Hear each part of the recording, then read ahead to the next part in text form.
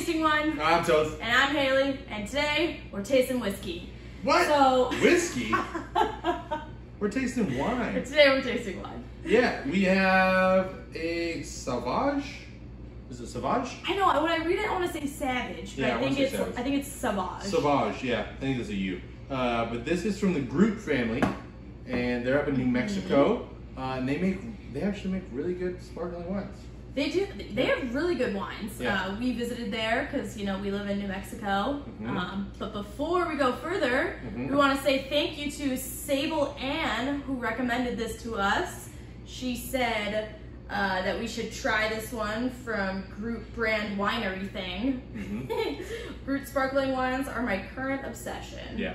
Yeah, we went there and we were like, it was an eye-opener. It opened our eyes. We were like, holy cow, there is good wine that can come from very untraditional places. Yeah, no, it was great. And their tasting room, I think we've recommended their tasting room before on this show. We did another wine. Yeah. But this is, some good stuff. So this is a zero dosage, which I've only learned about a little bit. I've heard the word, but I think you know a little bit more. It's when they just don't add like sugar or another like cognac or some other thing to like take the acidity down.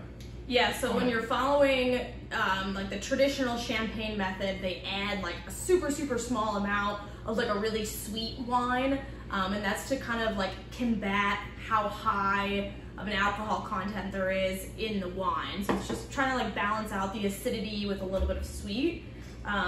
So this is technically like a sugar-free. Sugar, yeah, no sugar added at the end. Yeah.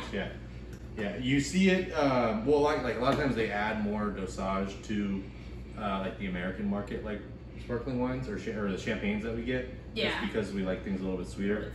But yeah, and it's usually done in grams. Like they'll say like, oh, 9 grams of dosage, added, or 20 or whatever it may be. But right, and I guess like another nickname for being a zero dosage is Sauvage. Yeah.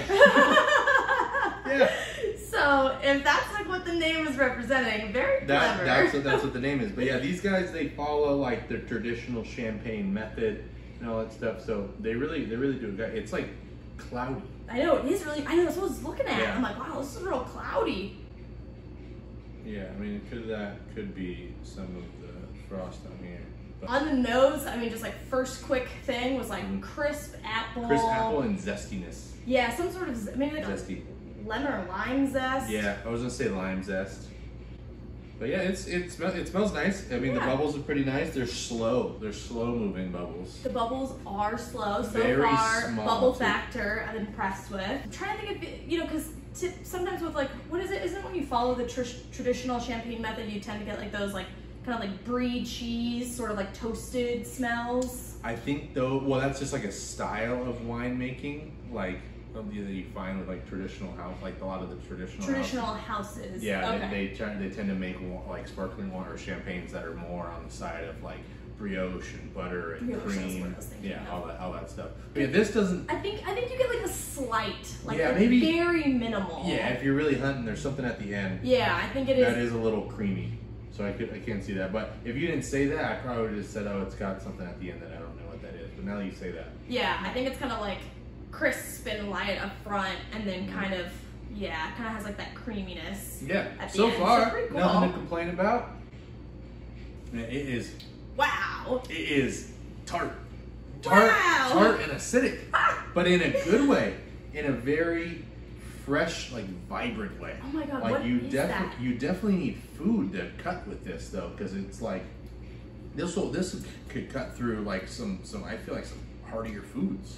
It's almost like a lemon meringue pie, because I feel like there's kind of like, to me, it's a lot of lemon zest, and then like a little bit of creaminess, sweetiness in the middle, and then almost like baking spices towards the end. I can see like a baking like lemon pie. Yeah. If that's I don't know what lemon meringue is. I don't know if I ever had that. It's like kind of like a thing. Yeah. I don't have the best memory or like a accurate memory of it, I don't think, but it tastes great. I like it. I mean, for the price, this is like $15. $15? This is $15, yeah. Wow. And they kill it. I like how they don't add anything to it, so you get to taste it like pretty raw, pretty fresh of what like you know, it's coming off whatever they do to it. I don't know. Yeah. I don't know the proper terminology for making champagne. Whatever. I think there's like a little bit of like toasted almond in there too. And then I'm also getting a little bit of orange. Yeah, see, Orange is towards the end. Yeah, the orange is definitely at the end, and I can see the almonds, but me, it's just like a baking pie crust with a little bit of lemon, a little bit of orange at the end, maybe some almonds. But the finish is super long. Like I'm still tasting this, and that's what I look for in wine. Is if the finish is still going, it means you're going to drink it slower. Yeah, no, and you're gonna be able to taste it longer. This is really good. Yeah, I wonder if because there's no year on this, but like I feel like this could hold up for a couple of years because it's high acidity, but it's really balanced in what it has. Thank you. What was her name? Sable Ann. Sable Ann. Thank you. Yeah, we do our best to try and find the wines. If you got any other wines you want us to try, leave it down below. If you've had this or had any other stuff from the Gruet family, let us know. We love their stuff, so I think it's pretty sweet. But yeah, get out there, taste some wine. Forgetting everything else, let us know what we should try next. Yep. Okay. Make sure you subscribe. Let us know what you're trying. Yeah, let us know you're trying. We want to know what people are trying. We want to know what, like, you know, a lot of this stuff is seasonal, you know? Yeah. Like, we drink this stuff in the summertime, but, you know, whatever. Yeah, leave us suggestions. Yeah, leave us suggestions. Yeah. We'll review them. Yeah. All right. Well, thank you for joining us here at Taste of Wine. We'll see you next time. All right, cheers. Cheers.